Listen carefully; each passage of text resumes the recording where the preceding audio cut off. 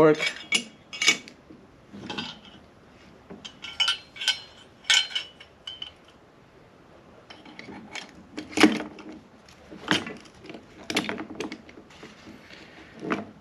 Okay, let's strap it in. I got the spring washer here, and just carefully line up the forks.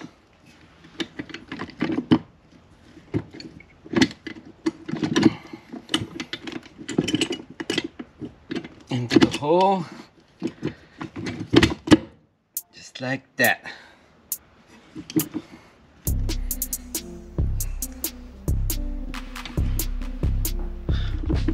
Okay, so this time check for anything that you miss. It has to go on a 6 o'clock. These tabs right there. Alright, stays like that. Put some oil for the bearing.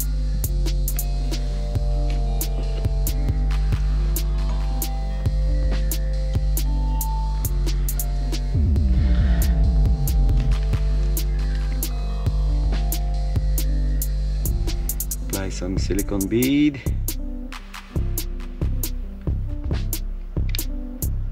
On part 1, I have said that I'm going to say something about that bearing. I tried to take it out, but it won't come out. It's okay, it can stay in there. But just in case those things fall out and you don't know how it was installed, right? But this is just an illustration. This will be the rear case, and right there, right? Now the bearing, this is the side view of the bearing. The outer race is like a cup.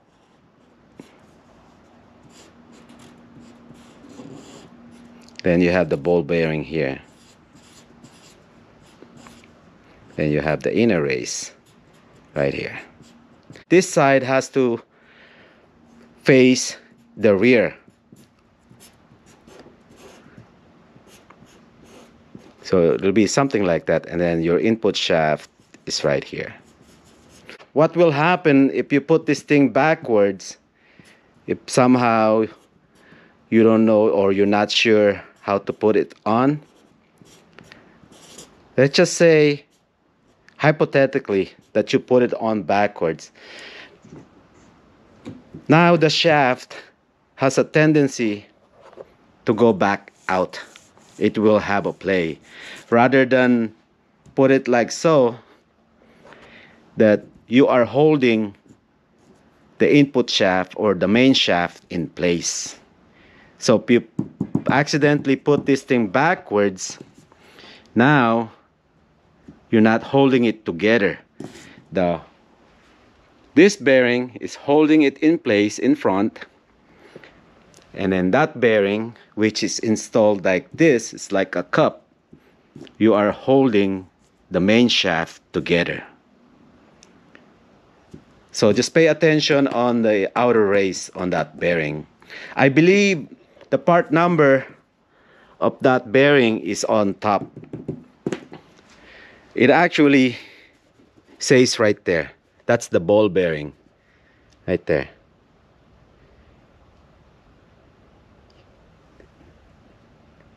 Yeah, if you can decipher this, it tells you it's like it's a cup.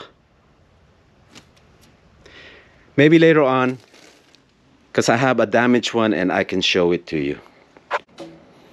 Next is the reverse idler gear.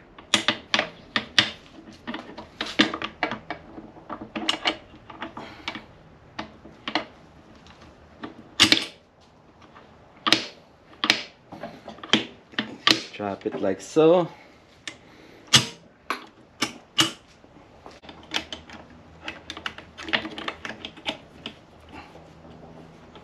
And the bolt.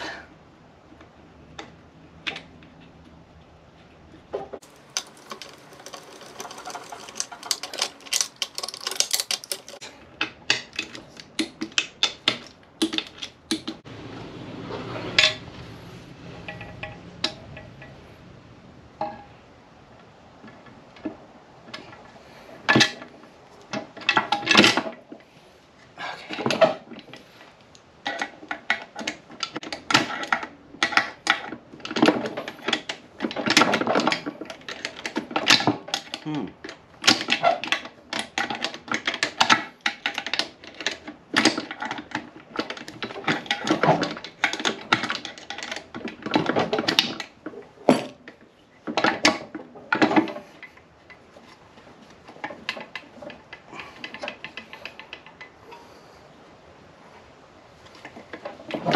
There you go.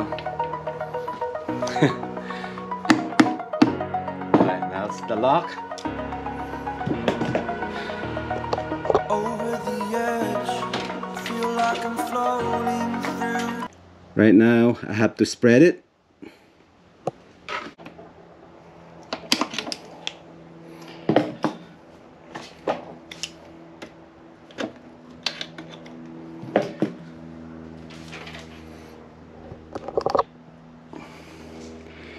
See how it's spread right now?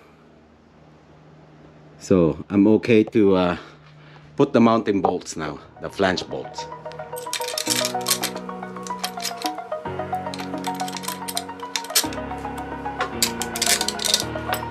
Over the edge, feel like I'm floating through the air. The pain I felt is paid for, all is said and done. Oh,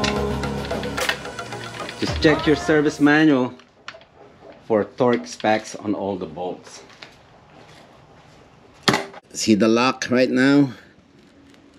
It's not fully in the lock position. So what I'm gonna do, I have a piece of wood on the ground. Pick up the transmission and just give it a drop, and hopefully, let's check. Yeah.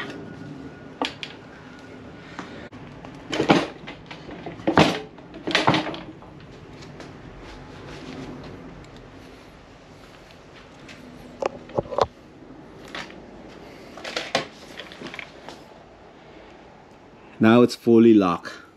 I'm on my own, broken alone. I feel the rain crashing down. All around this empty town, I'm searching for the lost and found. But you don't care, you're unaware. Keep moving like the scars aren't even there. It's in the air, like a blazing flare. Just stare, 'cause the flames will burn us. I thought you were the All the flange bolts are torqued. The idler gear mount bolts is torqued. The lock is in a lock position. Now it's time to build the top. Now it's the ball bearing, spring, washer or a seal.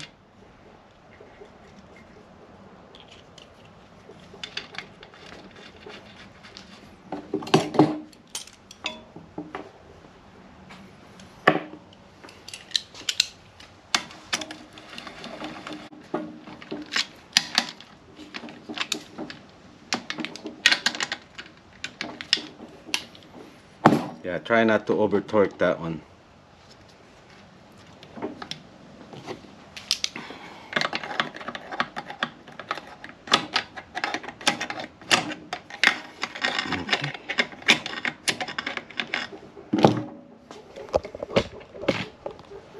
I got those shifter forks all lined up together.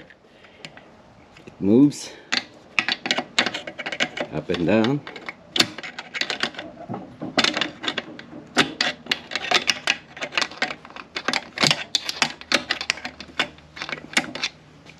This is next.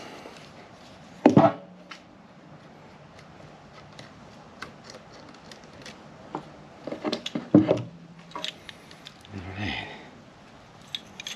This will go in first.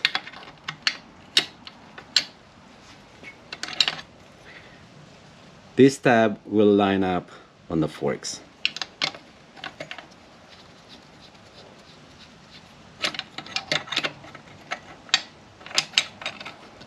that Allen bolt to keep it in place. Now this is next.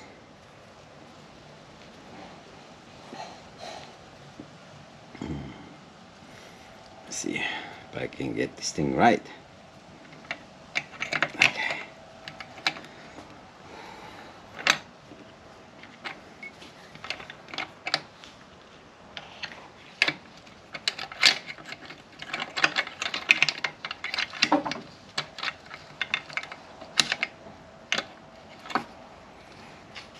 Right.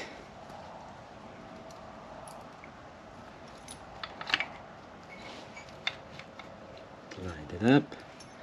Now the lock with the locking tabs is next, and screw it on there. Now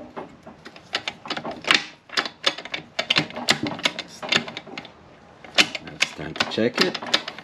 Make sure it's shift, reverse.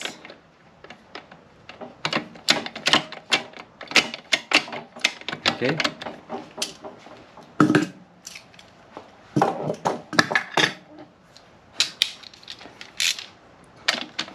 Give it a torque.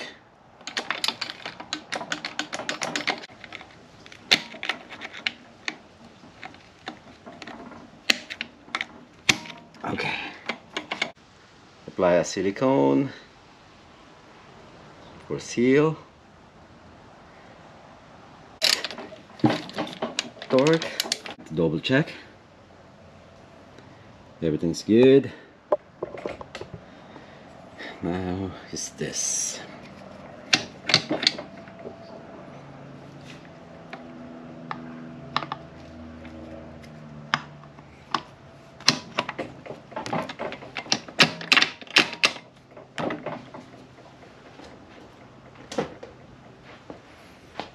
Bolts.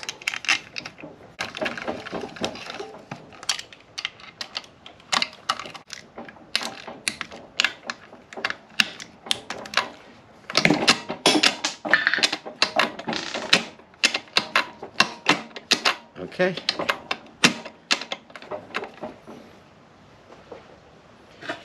Reverse light switch.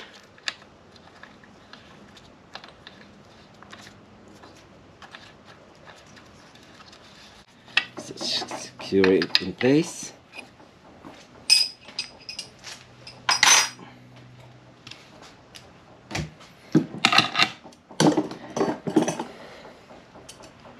I'm gonna turn it around so I can put the plug back in.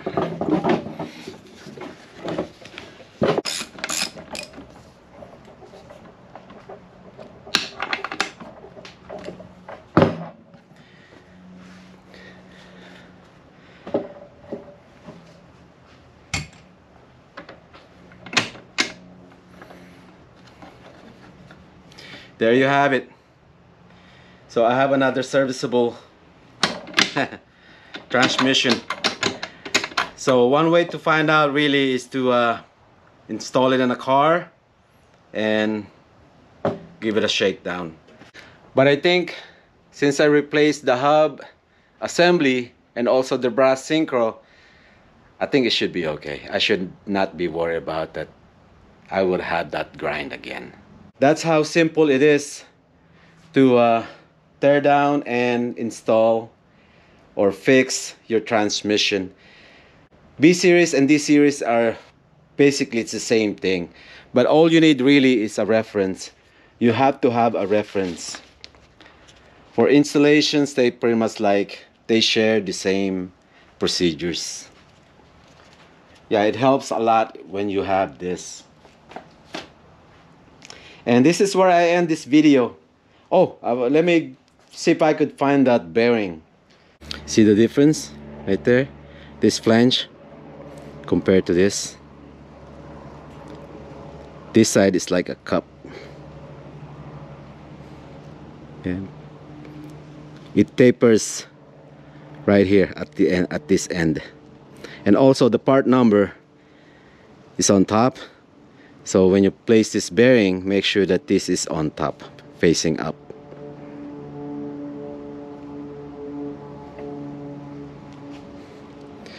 And this is where I end this video.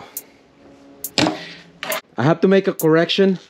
I have said on part 1 that there's only one long bolt, which is located here, but there's two. There's another one right here. I apologize for wrong information, but I have to correct myself. Thank you all for watching, and I'll see you guys on the next episode. Bye everyone. And for Miley, I have a vacation coming up, so I'm gonna give David a call and we'll see if I can get another shot of another dyno time. Yeah, everything's working out great. Bye everyone. Thank you.